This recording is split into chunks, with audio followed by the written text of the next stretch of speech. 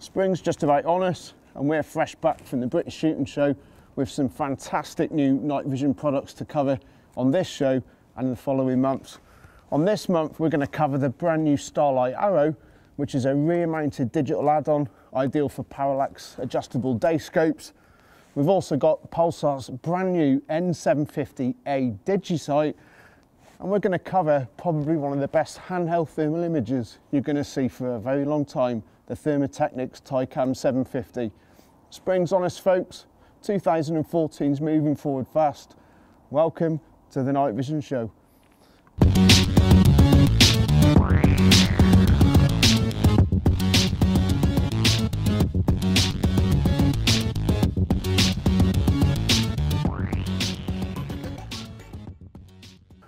On the night vision industry, there are many different products, from dedicated rifle scopes to image intensifiers and digital add-ons, if you like. Fresh from the British Shooting Show and to see its launch at the British Shooting Show is the brand new Starlight Arrow. And this is a rear-mounted digital night vision device, and it's to be used with parallax adjustable day scopes. It's quite an interesting feature. It's rear-mounted. And in the coming sort of weeks and months, we're going to see if it will compete with the likes of Pulsar's DFA 75, which is a forward attachment.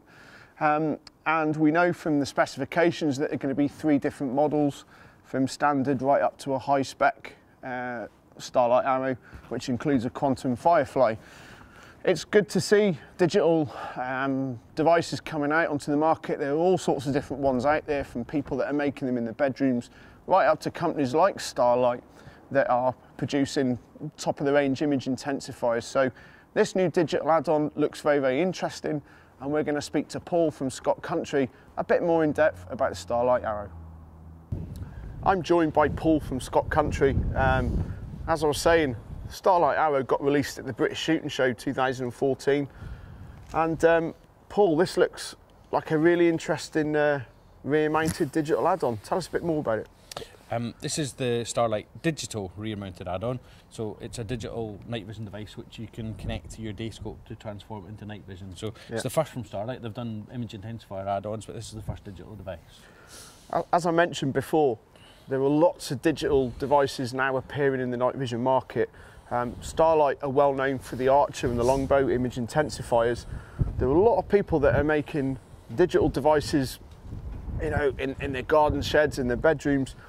We expect Starlight to do a really good job of this, and from obviously these pre-production samples, it looks like the user experience is going to be quite easy and quite basic. It is, yeah. It's a very basic unit. This is a pre-production model, so the day scope adapter mount is going to be much more refined. These we actually picked up the night before the British Shooting Show on the M6 on the way down. We collected them. So although the internals are production, the exterior, the mount for the illuminator and the day scope adapter will be refined. Yeah, and there was a lot of interest at the show about this device. You know, again, Starlight's a recognised brand. People want to see what the recognised brands are bringing out. What kind of person is going to use this? Ideal for people, vermin control for rabbits, rats, and for short-range foxing and centerfire as well. So it's got a detection range up to 200 metres. So realistically, with a decent quality illuminator like the Quantum Firefly or a Nightmaster or a T20, you'll be looking 100 metres, 150 metres usable distance, which is great for rimfire and air rifle. Yeah, and it's all you need. And again, is this argument about shooting at night time. Day in, day out, week in, week out, we hear the same thing about people saying, yeah, you know, I can shoot it over 300 metres in complete darkness. Realistically, and from a common sense point of view, you're not going to do that, are you? And this kind of device, you don't need to, do you? There's different specs with it as well, isn't there? So. There is, yeah. Essentially, it means someone who's got a decent quality day scope on their rifle. They don't want to dedicate a rifle to night vision. They can go out if they're doing a bit of foxing or a bit of ratting. They can put on their device onto the day scope and transform it into a decent night vision device, which, you know, 100, 150 metres at night on a 178 HMR, nobody really generally shoots that much further than that, to be honest. Not safely, certainly. So from a price point of view, again, it's affordable night vision. You don't have to go spending hundreds and thousands of pounds on on night vision, you know. You don't. No, the standard model starts at 34999 without an IR, so you can put your own IR on the top, or 399 with a decent quality IR, and 499 with a quantum IR. Yeah. So you know, yeah, it doesn't cost a fortune. If you look at the Photon, for example, at just under £400, that's been a fantastically popular device. But you have to dedicate a rifle to it. So although you can use the Photon during the day, it's never going to give you as good quality images as a normal day scope. With this, you simply detach it, and you got your day scope. Okay. It doesn't look the best of looking digital night. It's no page 3 model, is it? To be fair, and some of you watching this might think, oh, it looks a bit ugly. There's going to be some changes made. This is a pre-production model, isn't it? It is, yeah. There'll be changes made to make it more aesthetically pleasing. But at the end of the day, it's an entry-level budget night vision device. It doesn't have to be a page 3 model. It does what it says on the tin. Well, there you go, folks. That's the brand new Starlight Arrow. We are going to be featuring this again on the show in the coming months. I think keep in touch with Scott Country and their website for updates. There are going to be a lot of people talking about this. It certainly raised a few eyebrows. It's from Starlight, and it will be available from Scott Country.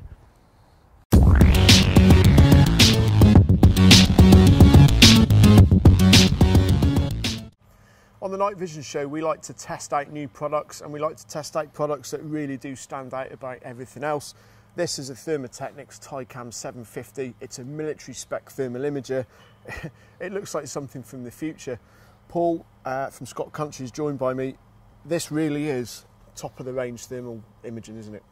Yeah, it's, yep, the TiCam 750 is very, very top specification, very, very top priced as well, but it has a detection range for a man-sized object beyond 2 kilometres and a detection range for a vehicle beyond 4 kilometres. That is a phenomenal distance. Now, we've obviously been testing it. We've got the footage to show you on it as well. It's got a huge lens on it. Now, that zoom, 4 kilometres, it must have a really powerful zoom. Tell us a bit about how that works. It's got a 4x zoom. Okay. It's all controlled by motors here under your thumbs. So you have motors here to power the zoom and to power your focus. So literally you can spot an object away, detect a heat source and zoom in for detail to find out actually what the heat source is. Some of you watching this might be thinking, yeah, okay, this is going to cost a lot of money. Why wouldn't I just use something like a small handheld monocular? Paul, just how can we summarise how someone would use this against something like a Pulsar HD38S, for example? Okay, the main difference is detection. The Pulsar HD38S, it's a great bit of kit for everyone from gamekeepers to search and rescue to vermin controllers and for observation of wildlife. It's limited to 900 metres detection. Now, I say limited. Most people, 900 metres is beyond where they would even consider looking. So HD30S as a standard device is more than enough for most. However, people, say for example, estate owners who want to scan a riverbank over say a couple of miles and check if there's any poachers around, this is what this device would come into. And again, it's personal preference. You know, if you own a small farm, you're not really going to be needing this. Like Paul says, you're better off with a HD38S. That saying, you might be a boat owner. You might do a lot of, you might work in the marine environment. That is a perfect thing for search and rescue. And for, you know, if you're in a busy estuary boat or shipping system, that's going to come in handy, isn't it?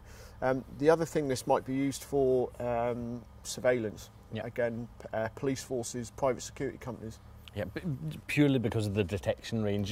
You can simply scan a huge area very, very quickly. With a traditional night vision device, you need to know roughly where something is to have a look and see it, or at least pick up eye shine. With this, you can scan a massive area in seconds. Someone lost out at sea, fallen out a kayak, for example, you can scan the surface of the sea in seconds with this and find out where they are. And from a detail point of view, is it a black and white heat signature you get? Or? You can switch between black hot and white hot. It's got various different modes. It has a covert mode where you can dim the display down so there's no glow coming back, or you can have a high resolution mode with a lot of light spill from here. But if you're using it for search and rescue, the light spill is negligible. If you're using it for covert surveillance, then that's why you've turned that mode down. When you play back the footage, this can record 14 gig memory, internal video capability for the storage reason. This has got a unique feature. It's got a laser target type system? Yeah, is that right? you're right about the built-in storage. It'll record up to about 11 hours, and it's built-in hard drive. It comes with its own software where you can download to your PC. Yeah, the laser. Yeah, it's not something normal people would use for vermin control, for surveillance checking. It's purely a targeting device. So the military would target something with a laser, and then look and see what's happening with the thermal. And the footage that you're seeing while we're talking here, it looks like an Apache helicopter gunship gun cam in the infrared. Essentially, the technology is the same. So. But it's the same thing. This is it is a top of the range thermal imager. It's up there. It is military grade. Whether or not you would use it for a specific farm or hunting, personally, my point of view, you'd be better off up to 900 metres with a HD38S. People that buy this, realistically, not everyone can afford £25,000 plus for one of these. So it'll be estate owners, it'll be professional vermin controllers who are looking to see something a long way away that they have to get done in a quick time. They need to detect search and rescue, as you say, and generally just for wildlife surveillance of things that have to be done in a particular time, where you can scan a field very quickly. Counting a red deer population, for example, you can do it in an evening with this, whereas it would take you weeks with night vision. Yeah. So it just gives you the scope of the retail market with thermal imagers. Yes, it's available in retail. It just shows the vast array of equipment you can get, and it is available from Scott Country. So.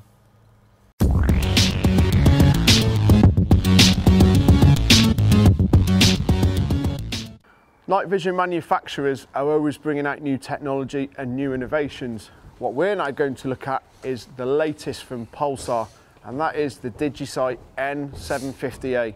It was launched at the British Shooting Show, and I'm joined by Paul from Scott Country again, who's going to talk us through this really good looking sight. Yep. It's the new Digisight N750A. So exterior wise, it's not very much improved. There's not any differences. They're using the same chassis. It's all internal. You get various things now. There's a new OLED screen inside. They've adopted the new menu system that we've seen in the Quantum HD38S. So icons are all going to be generalised with Pulsar.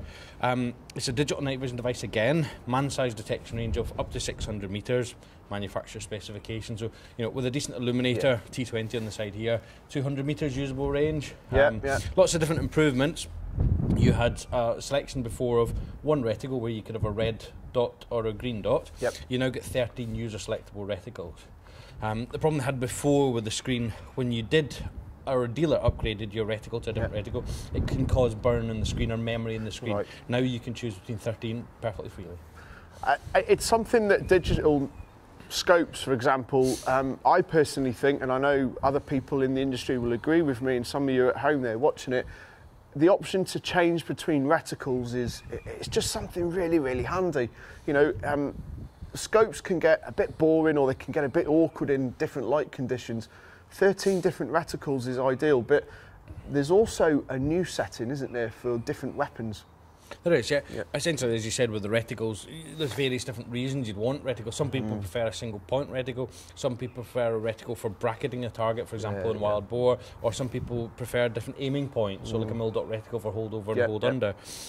The memorisation system, the way it works is you have 3 built-in memory. So if you're using a Picatinny weapon sight system where you can add and remove a weapon sight, you can, in theory, 3 different settings in your rifle. So you can have 2.2, 243 and 270, for example, all stored in here, or in this case you can have a rifle set up 50 metre 0, 100 metre 0, 150 metre 0, and you can change the settings with it up to re-zero your sight.